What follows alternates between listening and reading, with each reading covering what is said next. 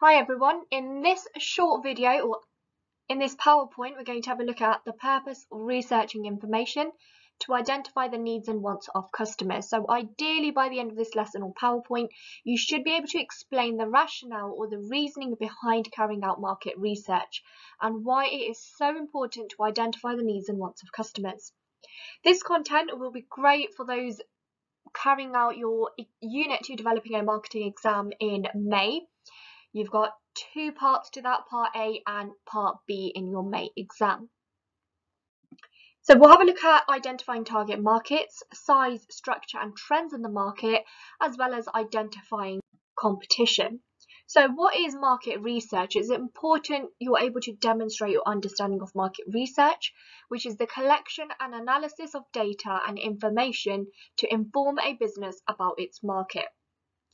There's two types of market research you can do, such as primary and secondary. Your primary market research involves the collection of first-hand data that has not ever existed before, and therefore it is original and unique data that you will carry out first-hand. An example of this may be questionnaires and surveys or focus groups.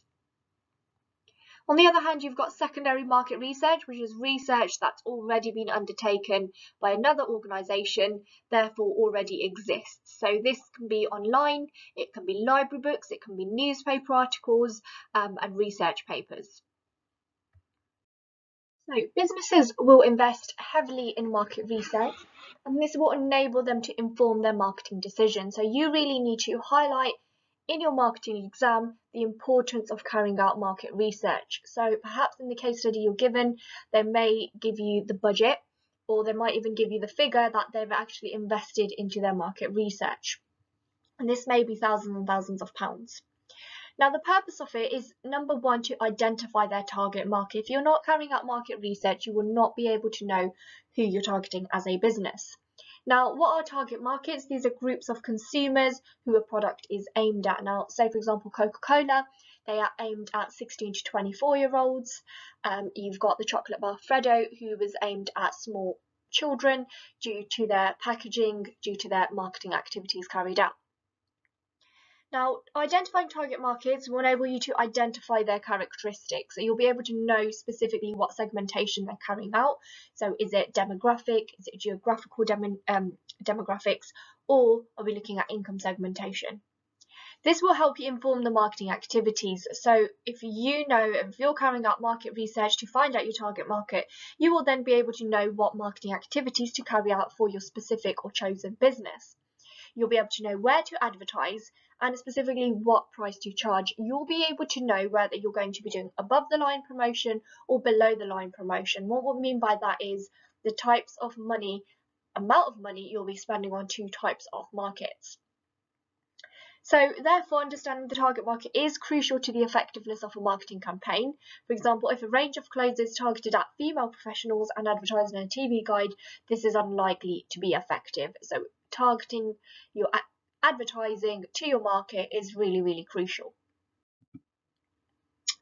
Now, your next purpose is to identify size, structure and trends in the market. Again, all of these points, they are going to be crucial to be including in your marketing exam.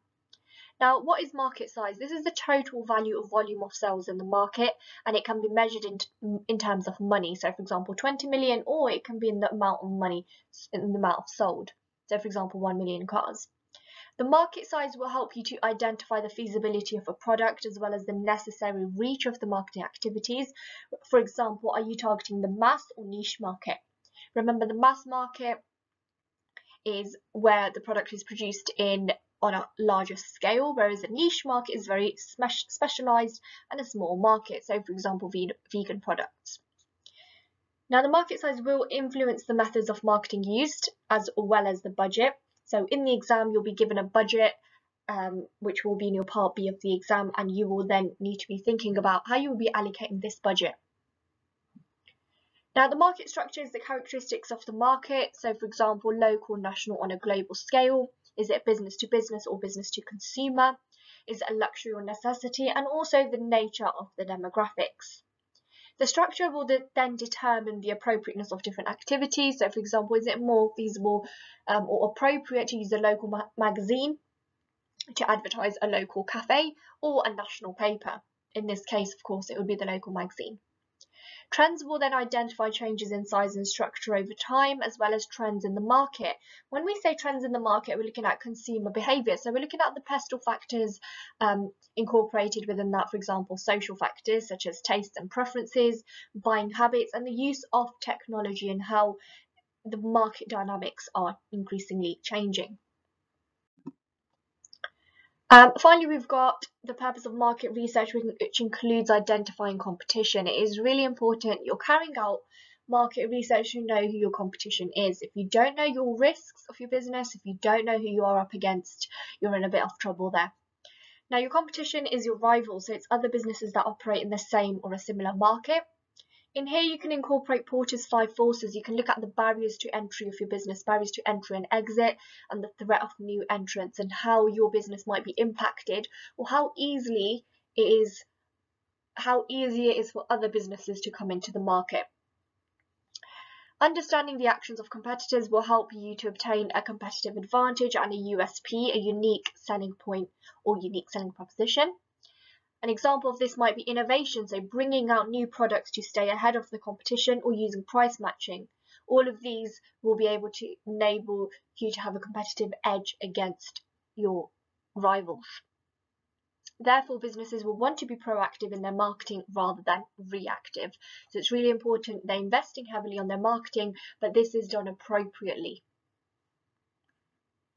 So a task you can think about is what the benefits to supermarkets of researching their competition is. So why would Aldi want to do market research? Who are they up against? And what are they doing after that market research? So here's a theory into practice task. If you want to have a go at this, create a questionnaire or find and fill out an existing survey and answer the following. Think about the aims of the survey, the benefits and limitations of the research method type. Evaluate how well the data gathered will be analysed. Think about the validity and reliability of the data you've gathered. And write down ways the method or content for gathering primary research might be improved and why. Would you recommend using a different method?